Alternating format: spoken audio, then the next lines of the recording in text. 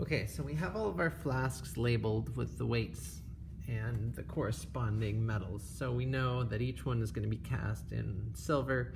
We know exactly how much each one weighs based on water displacement.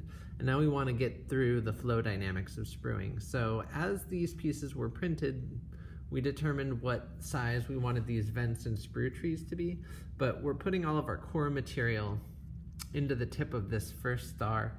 And although we could just moosh it to the base, right, there's no issue with that, except that getting in there with sprue cutters or bolt cutters or a jeweler saw is going to be very cumbersome. So we're going to make a small choke point, but we want to make sure that we're dealing with the average thickness of our piece. So this entire part is designed to be about 2.5 millimeters thick uniformly.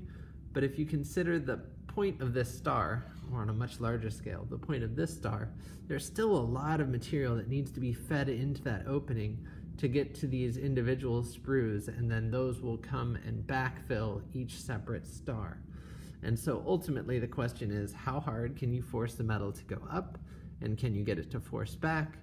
And ultimately your opening should be fairly large if you're going to feed in the point of the star direction. If you were to sprue it this way, which would be totally reasonable, you could just bend all 5 of these points and stick them into the sprue base, and that would work fine.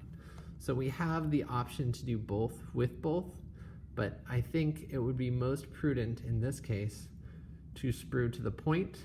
This allows air bubbles to come out of the back of the star, and so we're going to do that with all 3, with different tiered conformations to compare.